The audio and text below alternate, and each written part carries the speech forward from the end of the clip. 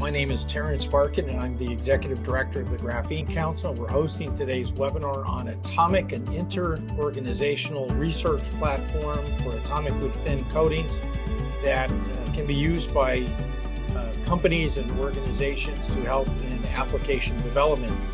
If you are not familiar with the Graphene Council, we are a global trade and professional body connecting more than 30,000 materials scientists in academia and in the commercial sector. We work with companies to advance the commercial adoption of graphene materials, and we're very happy to count Penn State University as one of our member organizations. And I'd like to then introduce Dave Fecko, who is a director at the Material Research Institute at Penn State. And Dave, tell us what we're going to hear about today and introduce our other speakers for us. Thank you. Yeah, wonderful. Thanks, Terrence, and thanks to the Graphene Council for hosting us this morning. My name is Dave Fecko. I do lead the industry outreach efforts for Penn State's Materials Research Institute. I'm also the industry liaison officer for the Atomic Center, which is what we're here talking about this afternoon or the morning, depending on where you're at.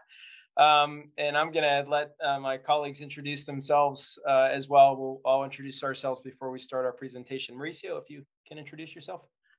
Yeah, my name is Mauricio Terrones. I am the director of the Atomic, this Center for Atomically Thin Multifunctional Coatings. We are it's a three-university center, so we have three sites. So it's Penn State, Rice University, and Boise State University. I'm professor of physics, also of chemistry and of material sciences at Penn State. Jen? Okay. Good afternoon, everyone. My name is Jun Lo. I'm a professor of material science and nanoengineering at Rice University. I'm also the site director for the Atomic Center. As Mauricio just mentioned, we have three sites, Penn State, Rice, and Boise State. So I'm directing the site at Rice University. Great. Thanks, Jen. I'm going to share my screen. We have a presentation queued up to share with everybody. So I'm going to share it here. Mauricio, Jen, I can see you guys. Give me a thumbs up if you can hear me and see my slides. Okay, great. Thanks so much. Okay, thanks everybody for being here. And again, thanks to the Graphene Council for hosting us.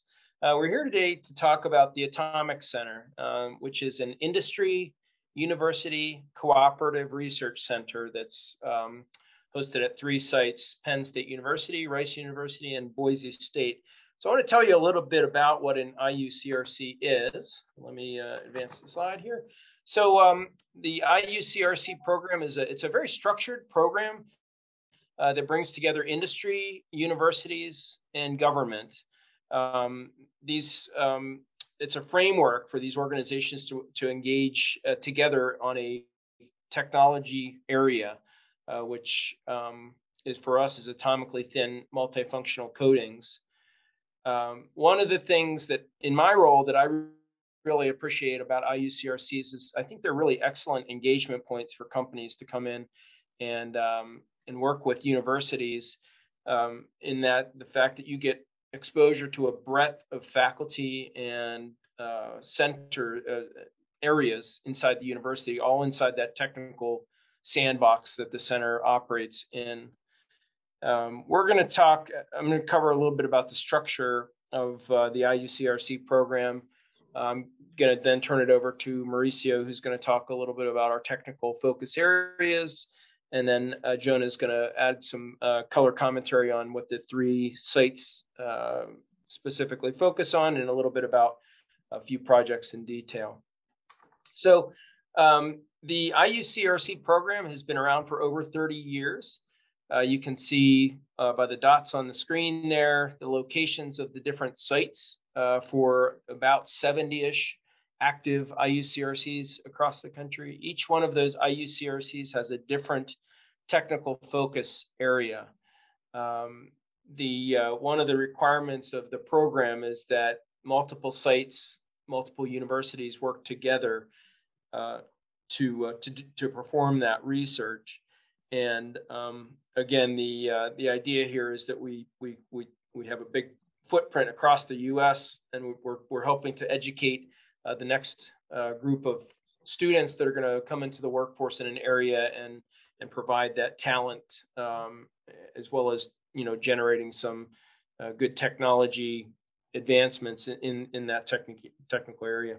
So let me talk a little bit about the roles in an IUCRC. So we have 3 different groups of people that I want to talk about. One is the members. That would be probably most of what you all are on the phone would be members of a center.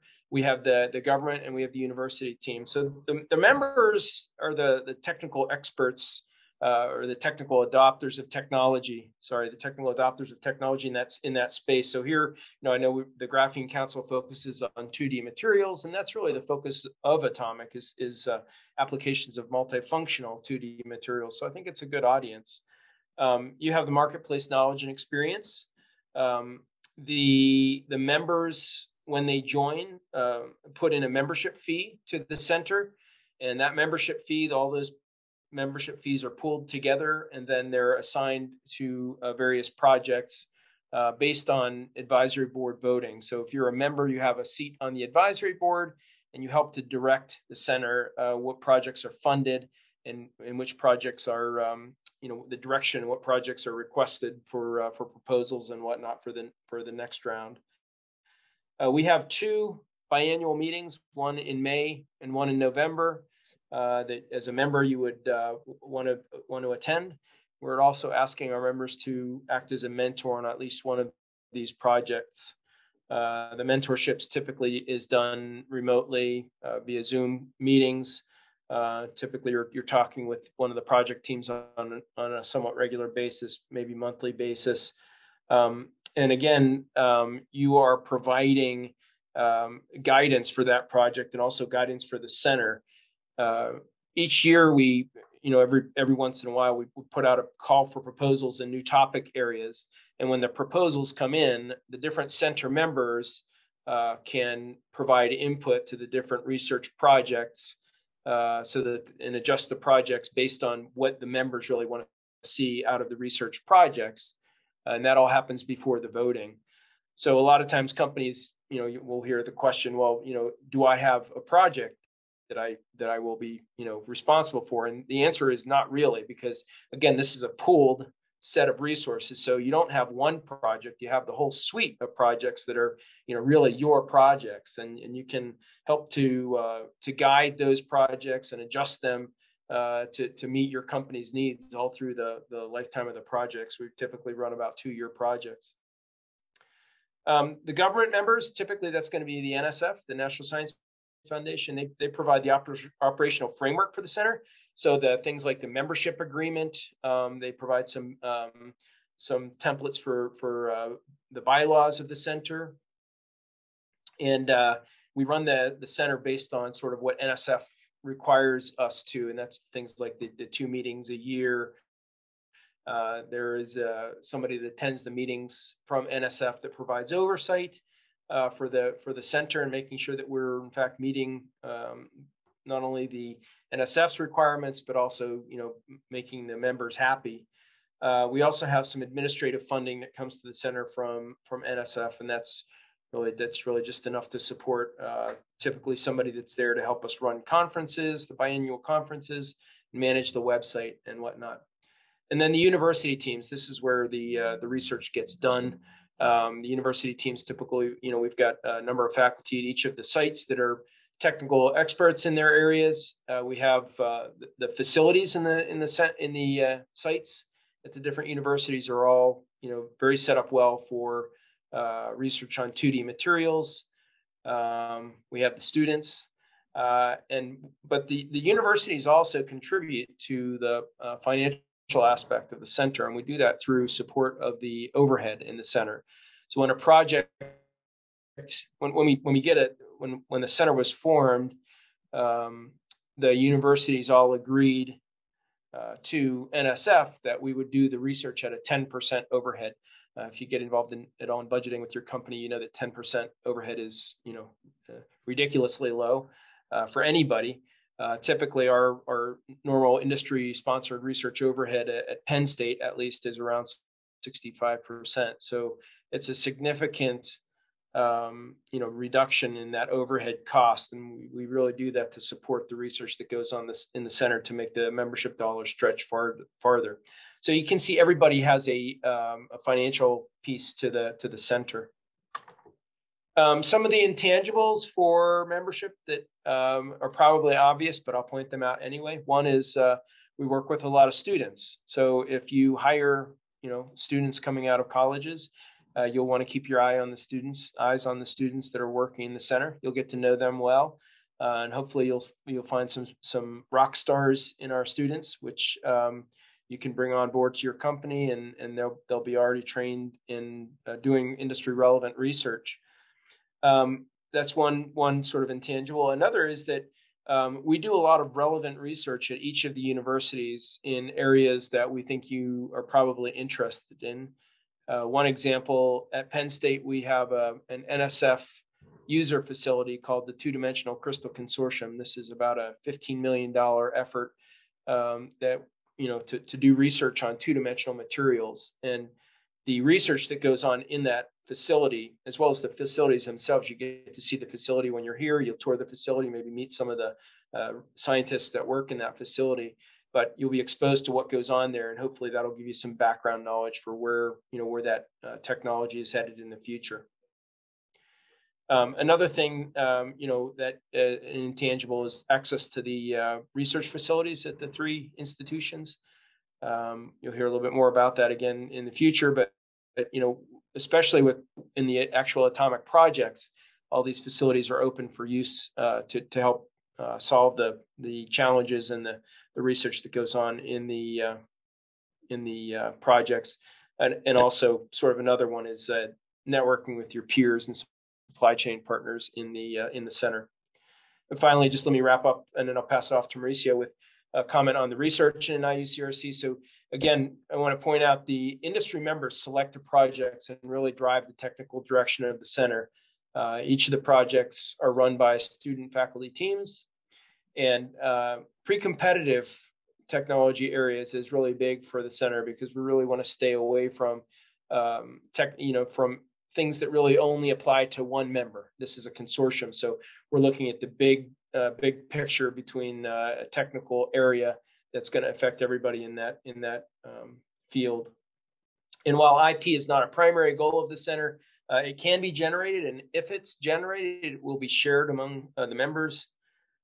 So ultimately, what we're talking about is a reduced overhead and pooled resources that give organizations a significant financial incentive to membership over a direct research project with one of the faculty members in the center. So anyway, I'm going to turn things over to Mauricio and let him talk a little bit about the technical areas that the center focuses on. So okay, I'll start here. Thanks a lot, Dave. So yeah, my name is Mauricio Terrones again. So for those who just joined, and I'm the director of the center. So this is a 3-site center. So it's Penn State, Rice University, and Boise State University. And let me just talk a little bit about, graphene. Of course, I mean, if you are part of the Graphene Council, you know what graphene is, right? So, but one thing that I would like to emphasize here is that graphene is it's a sheet of sp2 hybridized carbon. So it's a hexagonal lattice of carbon atoms. And one thing that is very important to note here is that the carbon-carbon bond is one of the strongest bonds in nature. So you have a graphene sheet, it would be extremely strong. And again, it would be 1 atom thick. So it would be transparent. And for example, you have a graphene sheet of 1 square meter, you would be able to carry a cat without breaking it, right? Of course, if it has no defects. But one thing that is important is that graphene is the mother of all these other forms of carbon, like carbon nanotubes and like buckyballs or carbon-60, right? So when you start stacking graphene sheets one on top of the other, you get graphite, like that's the one that you have in your pencil leads. But if you have just one single graphene sheet and you roll it, you would form a carbon nanotube, which has very different properties compared to graphene. And depending on the chirality, the carbon nanotube might be semiconductor or metallic. And also, if you start introducing, for example, pentagons to the graphene sheet, you will start to provide some positive curvature, and then you will be able to get a sphere, and that's a full ring. So graphene it's one, but it was the first 2D material that was isolated, and it was measured. But graphene is just one of many layer materials, and here you have other layer materials, which are, for example, hexagonal boron nitride, which is an insulator, right? And you can have semiconductors like moly disulfide or tungsten disulfide, or you can also have metallic system that are even superconducting, right? Like niobium selenide or niobium sulfide. One thing that is important as well, and I will talk later, it's the phase. But I mean, the whole thing here is that there are more than 1,000 layer materials, and if you take just one single sheet of this, the properties of that single sheet will be different compared to the bulk. And you're gonna start stacking different layers one on top of the other, and then we call these van der Waals solids. And this is what, in principle, can bring you the multifunctionality, because you have a metal, you have an insulator, you have a semiconductor, you stack them in the way you want. You might be able to create a multifunctional coatings, and that's what the Center Atomic is. It's basically dedicated to. Let's go to the transition metal dichalcogenides, so which is TMD, which is that's the acronym, transition metal dichalcogenides. And so the chalcogen atoms are sulfur, selenium, and tellurium.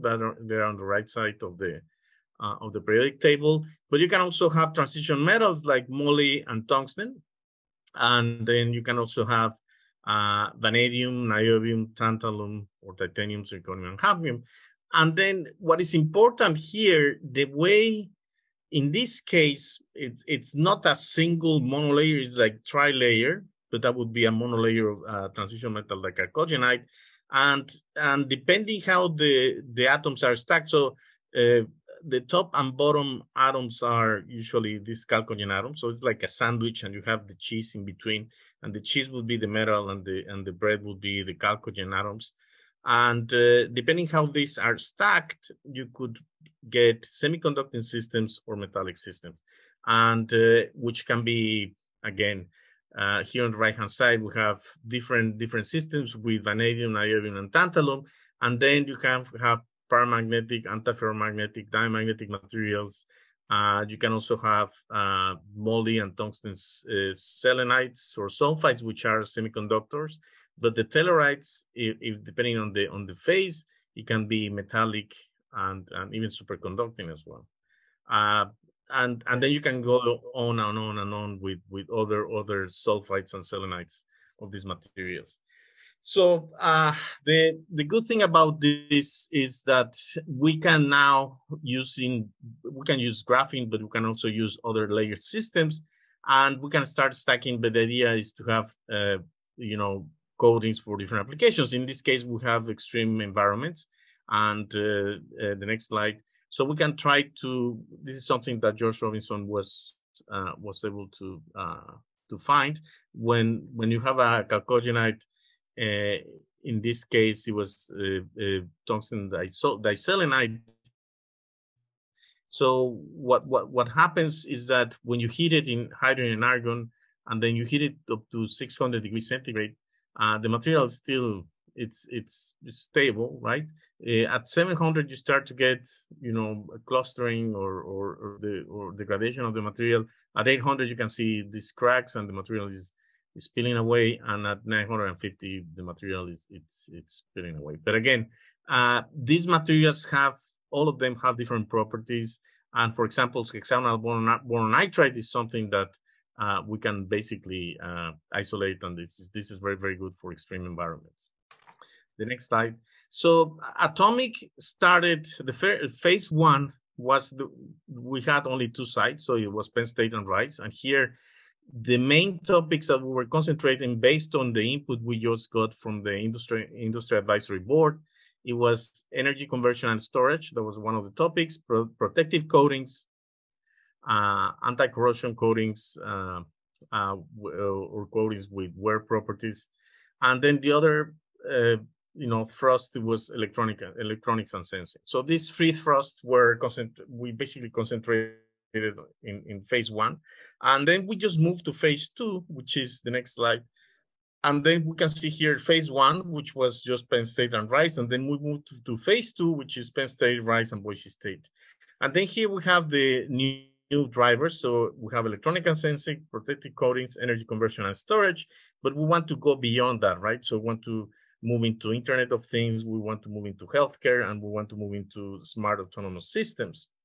And our research goals for phase two, and this is the phase two of the next 5 years, together with Boise State and Rice University, would be how to make these 3 materials, the production scalable. Can we scale the production process in a cheap way? We need to also benchmark the properties of these materials and compare with other materials that are in the market. We need also to design prototypes. The phase two of Atomic now, it's a bit more applied. So the TRL levels is a bit higher than what we used to have in phase one. And it's very good that we have Boise State, because Boise State it's also towards more applied, and Junlu will talk about that in particular. The next slide. Here's just to show you the impact of the 3 sites. So since 2012, we have published, and this is until November last year, we have published around 3,000 papers now, if we count the 2021. And 3,000 papers for 3 sites is a lot of papers. And here you can see on the left-hand side, you can see the journals, the number of publications in different journals, and the impact factor. So ACS Nano is we are our winner. But we publish in the best journals with very high impact factors as well. You can see, so for having 3,000 papers, and we also have patents, that means that we are a very strong and solid center with 3 sites. Next slide. So here we can see some of the PIs in the labs working on different experiments, synthesis of 2D materials, and I just wanted to show you the next slide. It's the expertises that the 3 sites have. So here we have Penn State, we have Boise State, and Rice, and you can see that we are experts in different areas. But also we have intersections among the 3 sites also, and between 2 sites. I will not go through the all the text here, but for example, we're very good in MOCVD, we're very good in electrochemical deposition. That's Penn State.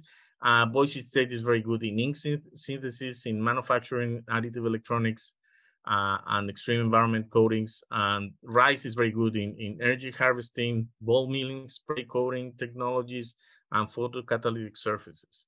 And then we have the intersections of things that we can basically see that in electronics, sensors, atomic layer deposition, modeling, antennas, and devices, we are basically intersecting. So with that, I finish, and I leave the mic to Jun. Okay, thank you, Mauricio. And again, my name is Jun Lo from Rice University. I'm the site director for Atomic, for those of you who just joined. So following Mauricio and Dave's introduction, I just want to re-emphasize again here that once you join Atomic, you're not working with one specific PI's team.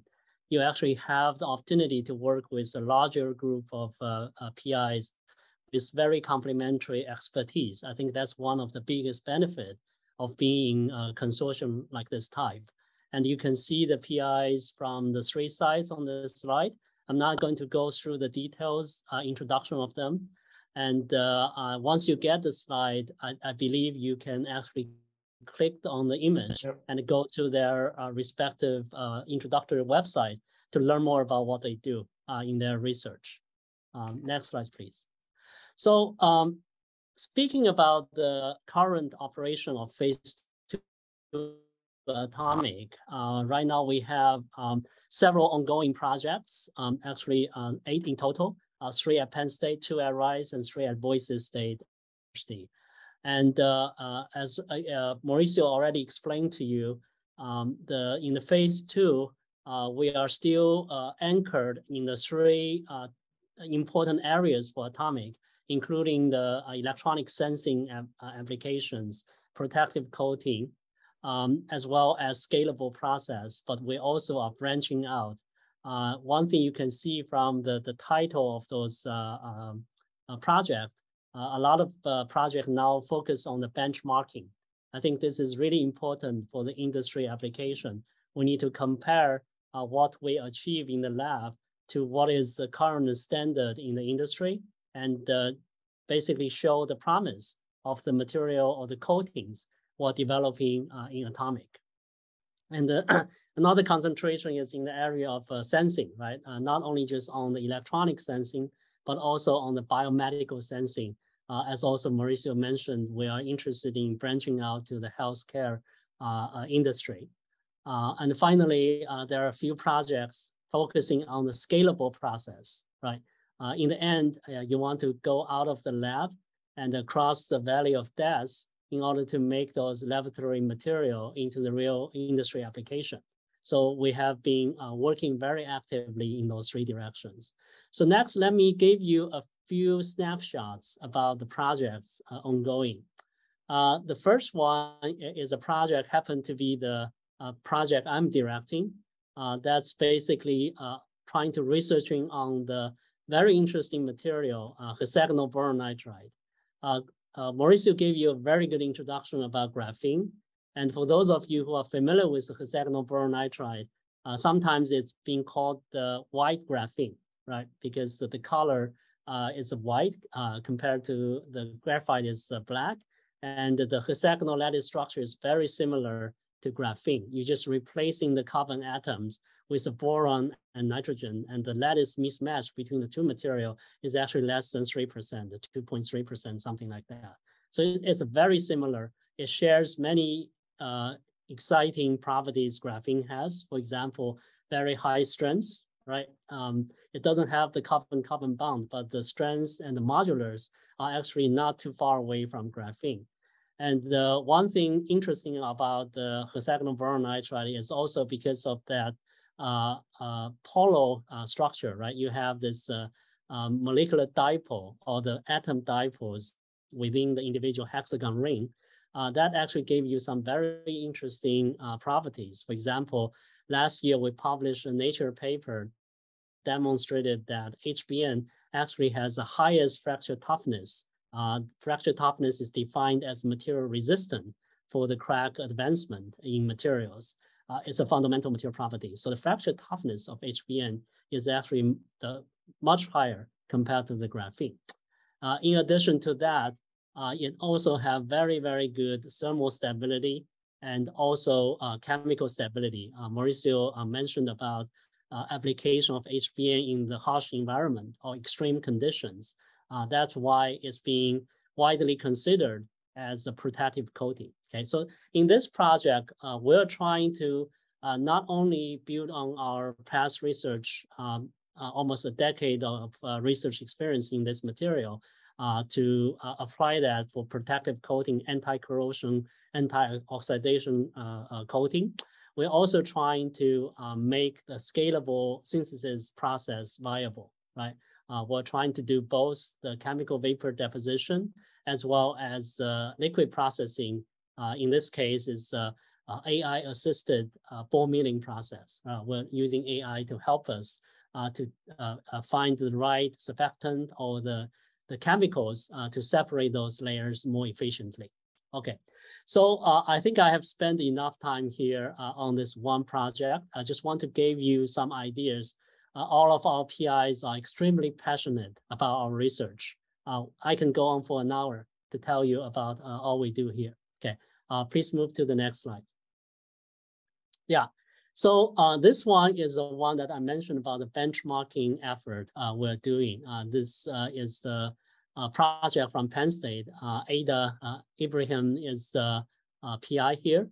So her group, working with Josh Robinson's group, is trying to essentially utilizing the electrochemical properties of 2D material for biomedical sensing applications. Okay, so because of the defect, unavoidable defect in a lot of those TMD material, transition metal dichalcogenides, they also have very interesting, also very specific reactions towards certain electrochemical processes. So it can be utilized for the sensing purpose.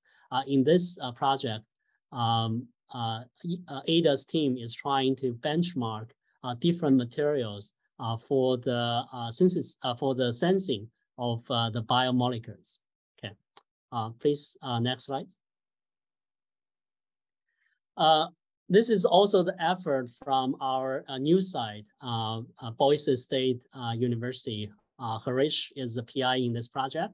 And the main purpose of this project is to really optimize the processing parameters, the ink properties, because they are really specialized in 3D printing of electronics.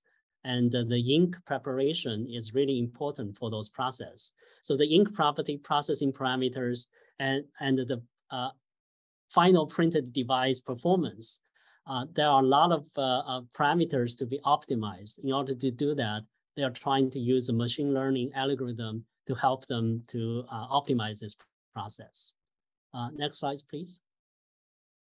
Okay, this is one of the interesting projects from my colleague and co-director at Rice site, Professor Pulika Ajayan. And his group in the past has been developing very interesting multi-layer energy storage devices, essentially to provide the power for the electronic sensor you saw earlier. And in this particular project, they're going one step further.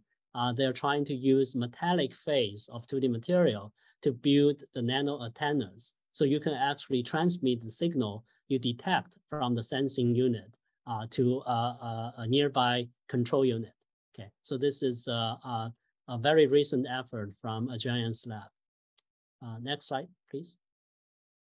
Okay, so with that, a quick introduction about the ongoing project. I just want to share with you, we have had very strong support from industry, defense lab, and also some of them are considering joining as promising members. So let me just quickly go through those current members. We have some members have been with us since phase 1 for a very long time, including Morgan Advanced Material, Honda Research, the RDEC, Murata, and the Air Force Research Lab. So those are the long-standing members for us. And as we are entering into phase 2, we are also very fortunate to have support from Fujifilm, Idaho National Lab, NASA Marshall Space Flight Center, Daktronics, and we have another Air Force Research Lab site, as well as 2 very big semiconductor-related company, Applied Materials and the EMD Performance Materials. And there are a few additional members right now in the discussion to join us. And you can see their name there, including Micron and NASA Goddard Center, and also Extron. Yeah. Next slide, please. Okay, so Mauricio mentioned that Dave mentioned we have 2 semi-annual meetings to have everybody, the stakeholder coming together to discuss atomic projects. The next one for our industry advisory board meeting will be November 17th and 18th. It will be in Boise State University. So it's Boise, Idaho, a very beautiful city, I heard. And I hope some of you will consider joining us as a visitor. Okay, next slide. One of the other things I want to just mention too, John, we're going to be in Pittsburgh at the Graphene Council meeting on Monday, October 10th. And we'll also be around during the conference at the convention center the day after that, the materials conference. I think that's pretty much wraps up the slides. Let me see, do I have one more? there's also a slide that has a little bit more background on the IUCRC program and a short little video describing the IUCRC program. And I think we're going to make these slides available to everybody, right, Terrence? Correct. Yeah, absolutely. So, so you can go through those if anybody has questions on those slides. Feel free to reach out to us. I just want to make some observations from my side because we work with a lot of companies that are involved in application development, research and development. And having been at the facilities, by the way, at Penn State, the 2D research lab that you have, the facilities that you have and the personnel that you have is really an incredible resource to be made available for companies that want to engage in this. I think that the collaborative effort and the fact that any IP that's developed under this program is shared with all of the project participants is a really unique feature for many of these kind of research collaborations. The IP is not treated quite that way. I don't know if you have any additional comments to that, but that's one important observation I want to make. Yeah, I think we can add a little color commentary to that, Terrence. I'll start and ask my colleagues to join in. But, we do see this program as something that we hope that companies are very interested in. It's, I tried to drill down a little bit more on the reasons why it's so cost effective. But, if you wanted to do a standalone faculty industry sponsored research project, it's probably going to be about, let's say, twice as expensive as a membership to Atomic. And while you do have, maybe some more, you can get some exclusivity on research that comes out of a direct faculty-sponsored research project. The way we see the center operating, the technology that comes out of the center, first of all, you've got 8 different projects going on, and as we add more members, you'll have more projects than that. So each of those has the possibility of generating some really nice IP. We've had some pretty recent discoveries that I think are somewhat exciting, that we really, that's kind of members only type information. So we can't really share a lot about that stuff. But once you see an area that you want to use that as background IP and then develop your own technology, based on that background IP, develop foreground IP off of that, that's all fair game. And our faculty members at the different university sites are also willing to help with sponsored research that goes outside of the center, where you might have more individual ownership of that technology. But yeah, the driving force here really is industry relevant research, and so that's the direction that we're trying to push. Mauricio, Jun, any comments? No, I think this is again, this is unique because it's a consortium, and again, the industry advisory board guides also the topics that they are interested. So depending on the interest of the companies, so that's why we have these different thrusts, and these different thrusts are evolving in time. And the IP it's quite an important, very important for companies, right? Because sometimes some companies might like to take this as background IP, and then they can develop a research project independent from Atomic in their own interest, right? In the topics they are interested. So I think there are different ways that to collaborate. Of course, Atomic it's where everything starts, but the idea is to move forward and to really get to the materials with an added value for coatings. Absolutely. Another observation, then June, I have a question for you and for Mauricio. The observation is on the amount of the contribution that goes to overheads at 10%. That's don't change it, but it's ridiculously low, right? So that's quite economical for most projects where you're contributing like this. Much more than 10% would not go directly into the project itself. And just restating the obvious, what was just said, I just want to make sure we capture the impact of that. When a company joins, they're able to put in, what their desire is for where the area of study will be, but they have access to all the projects, right? So not just the one that they're interested in. And so often application development is a serendipitous process where you see something going on in another area and you can see how it can apply to your area. This is, I think, the beauty of this. You get the oversight of all these projects as a participant. And here's my question for you, June, and for Maurizio in particular. Obviously, as the Graphene Council, we're very focused on graphene as a material. But you know, it's quite obvious that there are many 2D materials out there, and there are going to be more tomorrow. My experience has been in looking at things like MaxeNs and TMDs and these other, and HBN. We have graphene companies that make graphene and they make HBN, for example. I'd like you guys to talk a little bit about the future of graphene in particular, but how graphene can be used with these other 2D materials as complementary or in sandwiches or heterostructures or these hybrid structures. How do you see the 2D materials coming together?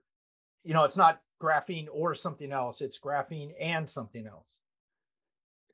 Yeah, maybe I can take a first stab at this one, and Maurizio, you can, comment after my answer. I think absolutely, Terence. Graphene is really the starting point of all the 2D material research, right? And right now we have branched out to so many other different systems. But one of the beauty about those atomically thin material is, especially for the coating, as we are very broadly defined in the center, is that you have such thin thickness. There are a lot of room for you to build up those multifunctional system. So you can actually have what I mentioned in the discussion, have like a energy storage unit, as well as a sensing unit, all on the same coating system. And it still is like less than a couple 100 nanometer in thickness. Right. So that is something not possible with other materials. In that system, in those devices, you have to use different components for different purposes, right? Graphene is a really good conductor. So it can be used as a very good interconnect, for example, in some cases. And you can use TMD as a really good semiconducting unit, and HBN is really good dielectrics. So if you combine those together, you can get a very high performance devices. And I don't think they are mutually exclusive. In fact, they are very highly complementary. Thank you. And Maurizio? Yeah, and the fact that they are 2D materials atomically thin is that you can put one on top of the other and you still have a few layers. It will be transparent, right? So you have some transparency. Again, depends on the application, but I think it's the imagination is endless, right? So this is some of the things that we're working on that companies are very interested. And one thing that I wanted to mention was also in some cases, companies have like 3 or 4 researchers working on different areas, and they're working on different projects, but they are also mentoring different projects within Atomic. So that's an incredible added value to the company, because they have access and they have interactions and they have lots of information that information can be used. I mean, of course, because it's for members, right? Can be used by the company, and they can see if, of course, benchmarking. They can see if this is good, this is not bad, if this material is better than the other one. But also they can go in different directions. But you have all this information that if you try to do it yourself as a company, it would be very, very expensive. If I could paraphrase your comment, this is a way for companies to really leverage their R&D capacity, right? They can take their expertise in what they're doing internally, and they can multiply it through the atomic system. Is that a fair restatement? Yeah, that's correct. Yes. Terence, if you allow me, let me circle back to your comment on the 10% overhead. I think Dave actually mentioned that during his discussion, but maybe not very exclusively highlighting that. I want to say that if you become a member, not only you're paying much lower overhead, 10% is an incredible deal, but also you can access all the instrument at 3 university side at the internal rate. As some of you know, that internal rate versus the external rate, when you have for-profit company organization coming to university, the difference is 5 times, sometimes even higher. So some company will say that even just by using the facility through Atomic is worth the membership. That's the one point I want to mention. Yeah. No, thank you for raising that. That's actually really, really important, because the capital investment that the universities have made into the equipment is, multi-million dollar investments, tens or hundreds of millions of dollars of investment into some of these departments. We have a question from the audience about applications. Now, again, I think you've all touched on this a bit. The fact that we're talking about coatings kind of hides the diversity of applications where coatings could be applied, right? You mentioned briefly interconnects could be one, protective coatings would be another one. The question we have is about automotive applications, which obviously there's, dozens of ways of getting into the transportation vehicles with these kind of applications, but specifically about composites and applications research. Can you talk a little bit about if Atomic touches on composites and how? Yes, it's actually a very important research area for 2D material, right? Adding those 2D elements into different matrices to make composite. That's a major research area. And in the Atomic Center, that's also part of our research. Sometimes the coating we make is not made of pure 2D material. You have to have some sort of matrix or binders to keep them together, especially those 2D flakes or 2D nanosheets made through the liquid processing method. But it can also be more than just the coating. You can also try to make more structural composite using those 2D materials. Some of the materials has very interesting property like self-stiffening. You can actually have polymer chains align themselves along those 2D sheets, and they become stronger as you cycle them in the loading condition. So for the automobile industry, I think certainly that's of interest to us. And you can see one of our members is Honda Research. Honda is a car maker, right? They are interested in many different aspects of 2D material application. I think that sort of answer, I hope answer your question. Thank you. One thing, Terrence, I'd say on that too, the center right now, our portfolio of research is a result of the portfolio of companies that we have as members. And so as we grow and add members in different areas, it's possible that things can shift. So while Honda Research, Honda is an automotive company, but the Honda Research Institute does a lot of research in a lot of other areas. If we had a few, big automotive manufacturers like, Ford, BMW, somebody like that, we could potentially try to look at research in that space where we're putting 2D materials into resins for improved properties or performance characteristics that they could bring to composites. So anyway, that's a good point. And Dave, maybe we'll stick with you and to answer the next question. So the comment from the audience was that this IP approach of collaborative IP or shared IP is quite interesting. The question was, has any of the IP that's been developed, are there patents being pursued for any of it? Yeah, absolutely. That's one of the things that we talk about in our biannual meetings is what research has come out of the research projects in the past 6 months that we want to look at potentially protecting. And we try to reach an agreement on which areas, which intellectual property nuggets that we want to go after. And then we can protect that IP. The way that that's handled is, we poll the members when we have a technology and invention, and we say, hey, are you interested in this? And those members that are interested in the IP will support the protection of that IP. So all the work that goes around filing a provisional patent or a full patent, and could even be patents in other countries as well. But that's something, that's the costs of the patenting process are not, captured in the research costs of the center. And so we expect our members that would be using that IP to help support those costs. So you have to kind of raise your hand and say, yeah, I'm interested. And then that will get you in the queue to participate in those patents. But yes, we are, in fact, we have I think it's probably up to about what last year we have filed 3, right? Yeah, I was going to say, I think all told, we're probably up to, closing in on a handful of technologies that we've pursued licensing of patents on. And, I think we're pushing close on some of these to getting some really novel and interesting ideas. I can't say a whole lot about some of these things, but I've heard of some things recently that'll really, they're pretty exciting opportunities. So, it's a good opportunity for companies.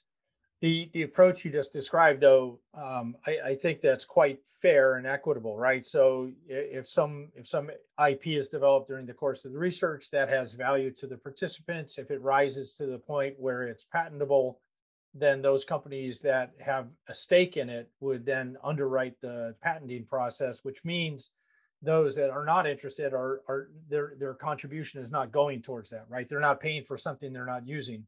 And those companies that do want a patent, then they can participate and benefit from the fruits of a patent. So exactly. That makes a lot of sense. And I think that's a very fair and equitable way to go at it. I think we have, the question I think actually, let's read this question. And it's about patenting again. I would like to understand how patents and licensing are managed. Patents are owned by someone, so understanding how the members get access. I think it just sounds like that the participants in the underwriting they share in the patent ownership. Yeah. So actually, I mean, it's an excellent question and probably something I didn't do a good job of pointing out. So we have the 3 sites: Penn State, Rice, and Boise State, and depending on where the invention has occurred, that's the licensing or the patenting office that would handle the filing of the patents at the university. But all 3 sites agree that once the patent is in fact filed, or once we know who is participating, that licensing office at that university would issue a royalty-free, non-exclusive license to those members that have participated in the, securing in the costs associated with filing that patent. Understood. Excellent. Well, I think from my side, to kind of sum this up, you guys have a fantastic set of resources across the 3 institutions for this research and application development for 2D materials, specifically coatings, but that hides the diversity of applications that coatings apply to. It's really what 2D dimensional materials are really well suited for. I think that even the amount of investment, a $45,000 investment, is not exceptionally high. I think that what you get for your investment is really good value for money, and it's well applied. So I think this is a unique opportunity for companies to take advantage of this. The perspective from the Graphene Council, of course, like I said, Penn State is a member of the Graphene Council, for which we're very happy and proud to have you as members. If anybody is working on graphene or other 2-dimensional materials, we also work with Maxenes, and as more 2D materials expand, we're going to be working with more.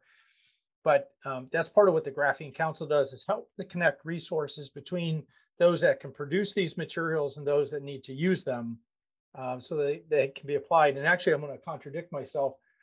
One of the things that's really important about working with expertise like this is one should not underestimate the difficulty in manufacturing and manipulating these 2D materials, right? So it's not like, I can buy a kilo of graphene and chuck it into a product and then away you go. It's really quite important to tailor the use to the application and to be able to manipulate these materials effectively. And that's some specialty expertise that's not commonly available. And I just wanted, I don't know if you guys have any comment on that one, but I think that's another reason to work with these experts as opposed to companies struggling when they may not have all of the insight that they need to work with 2-dimensional materials. Yeah.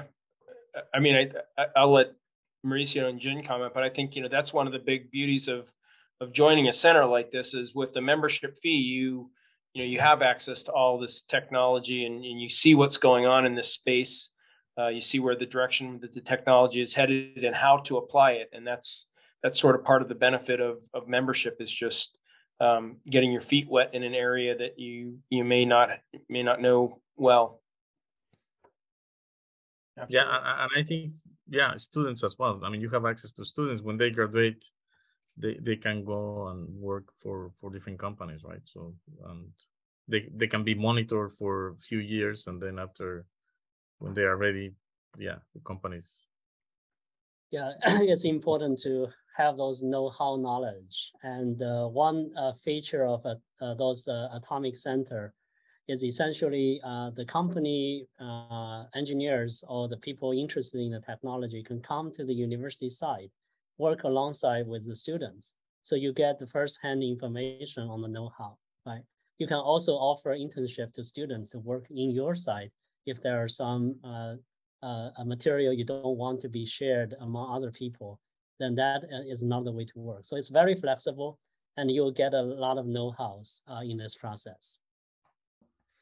I just wanted to say, on behalf of the Graphene Council, we're extremely pleased to support and encourage companies to consider joining Atomic. We think this is a great resource and a really good way to go for application development and research. And for those of you who are not members of the Graphene Council and would like to get access to the information we provide, of course, we encourage you to consider that as well. So thank you guys. Really appreciate the Thanks, Terrence. We'll see you in Pittsburgh.